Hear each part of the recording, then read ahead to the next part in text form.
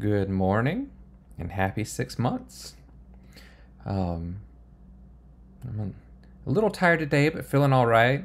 Um, we stayed up just a little later than normal last night because extra candy, so that good sugar rush, I guess. Um, so even though I didn't get quite as much sleep, I'm feeling okay. Whatever I've been feeling the past few days, where I've been like super sluggish and just having a hard time, like I just felt really run down and even a little achy. I don't feel as bad today. I'm not going to say I'm 100%, but it's better.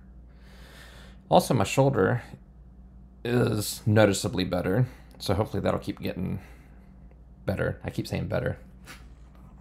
I also ran back by the Dollar Tree this morning in my quest for cream sodas, and it looked just like it did Wednesday. Those Airhead, Warhead, something drinks were taking up a big chunk of the shelf, and they had the grape or whatever it was of the Sprecher. And I got disappointed, and I'm walking to the front of the store. I just went the heck with it, and I walked up to somebody else like, "Hey, these Sprecher cream sodas, you haven't had any on the shelf this week?" Because I was here Wednesday looking, and she said, "I remember you. I saw you come in." I said, "Do y'all have some in the back?" And she said, "Yeah." I was like, "Can I have some, please?" She said, "How many do you want?" I said, "I'll take 4." She went back 2 or 3 minutes later, comes up and hands me 4. I was like, "Great. Just need to talk to people." So yeah, I'm stocked up on cream sodas again. I'm not reading from the Hebrew calendar book today, but I did take the time to Google, because today is, while it's the first day of the month for us, in the Hebrew calendar, today is the last day of the month. So tomorrow will start the first day, and that corresponds with the new moon, not the full moon. So I did get that wrong initially. So yeah, moon phases, starting the new moon, new month, which in Hebrew, if I remember right, is Chodesh. Chodesh is new moon or month. So now I know why that's significant, because that's what the calendar is based on. The whole time I was studying Hebrew, didn't realize that. So yeah, tomorrow we'll start the Chodesh. But with Tozer, we'll start with the first of the month. And this one is titled Once and for All. And this verse is from Hebrews 10, verse 10. We have been made holy through the sacrifice of the body of Jesus Christ once and for all. The blood of Jesus Christ is of infinite value. The pouring out of blood indicates the termination of life. Because the blood of Jesus Christ, the eternal Son, the Lamb of God, was poured out, our acts of sin may be pardoned. In the Old Testament, the sacrifices and offerings and the poured out blood of animals were, I can't say this word, efficacious?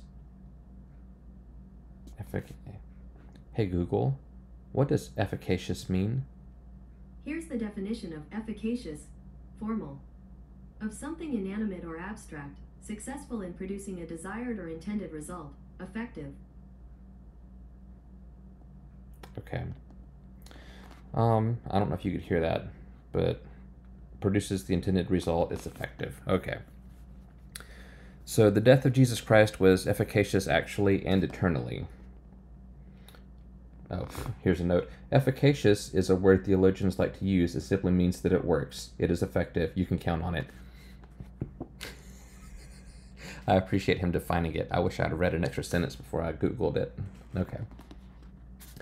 When Jesus poured out his blood on Calvary, he guaranteed eternal redemption to all who would put their trust in him.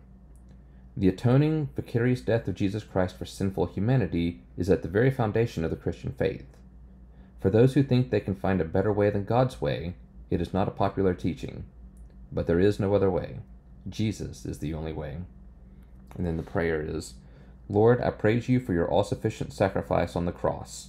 How wonderful you are, and how great is your work of salvation. May I always be grateful for all that you have done. Amen.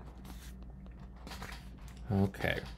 And I will read just a small bit of scripture. And I'm pulling Robert Alter off the shelf. So I know there's a glare. The writings.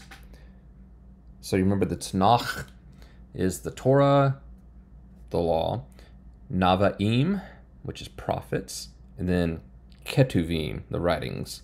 So that three-letter root is katav, which means to carve or to write, which I think is fun because I assume that word was created when they were having to carve into stone tablets. So katav is to carve or to write. And if you make it plural, ketuvim, I guess you're changing a vowel there too, but you get the writings. So anyway, we're in here. I'm going to start on the beginning of Psalm 37 for David. And it says, "Do not be incensed by evildoers. Do not envy those who do wrong. For like grass they will quickly wither, and like green grass they will fade. Trust in the Lord and do good. Dwell in the land and keep faith. Take pleasure in the Lord, that he grant you your heart's desire. Direct your way to the Lord. Trust him, and he will act. And he will bring forth your cause like the light, and your justice like high noon. Be still before the Lord and await him. Do not be incensed by him who prospers, by the man who devises schemes. Let go of wrath and forsake rage. Do not be incensed to do evil. For evildoers will be cut off, but those who hope in the Lord, they shall inherit the earth. And very soon the wicked will be no more. You will look at his place, he'll be gone. And the poor shall inherit the earth and take pleasure from great well-being." And that probably is better for me than it is for you, because I'm the type of person that I get riled up when someone does somewhat to me, but mostly to someone I love a lot. So like Jacob or you. I get riled up and it's so hard not to just snatch them up. I want to get my hands on them. So that's really good for me to read, because that is not my place. As much as I want it to be, it's not my place. So, not that there's constant things going on, but it is so easy when something happens to just get riled up in the instant of the moment, not really think it over. You're not going to sit down and pray about it. You just have that fire in your belly and you just want to act. Part of it's to protect, part of it's just, I guess to avenge a loved one. But anyway, we'll call it there. I think I've talked long enough for you this morning. I kind of want to do another Hebrew lesson later. We'll see. I don't know how you're feeling today, but I'd like to cover a few more letters so that we can start looking at a wider span of vocab words. I'm more excited about getting words down so we can actually look into the verses and translate and read some Hebrew, actually. But anyway, I will talk to you later, and I love you.